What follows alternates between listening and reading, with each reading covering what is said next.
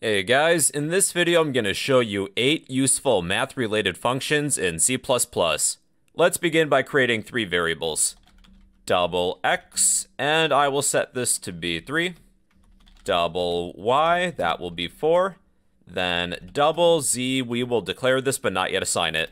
The first useful math-related function is the max function, which will return the greater of 2 values or variables. I'll assign the result within z. Z equals standard max, parentheses, within the parentheses add 2 values or variables. I'll compare x and y. Then let's display the result. Standard output, I would like to display whatever z is. The greater number between 3 and 4 is, well, you guessed it, 4. Alternatively, there's the min function. Z equals standard min. Let's compare x, then y. So the minimum between these 2 values would be 3. So that's max and min. Now the rest of these functions are found within the cmath header file. At the top of our file, let's include cmath. We have the pow function to raise a base to a given power. Z equals pow for power.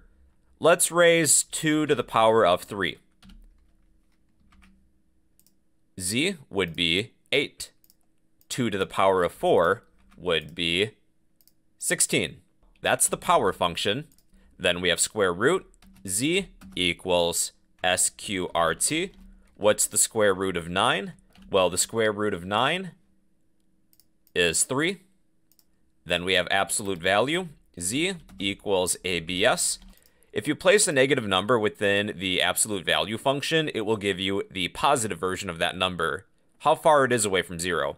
So negative 3, the absolute value of negative 3 would be 3.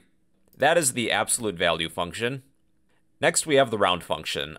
Let's change x to 3.14. Z equals round. Let's round x.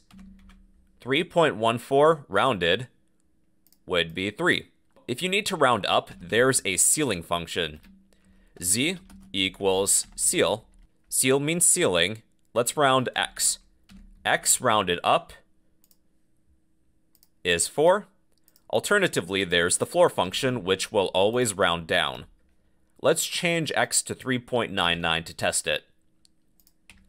Z equals floor x.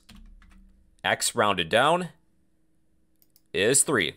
So yeah, everybody, that is a super quick video on a few useful math-related functions.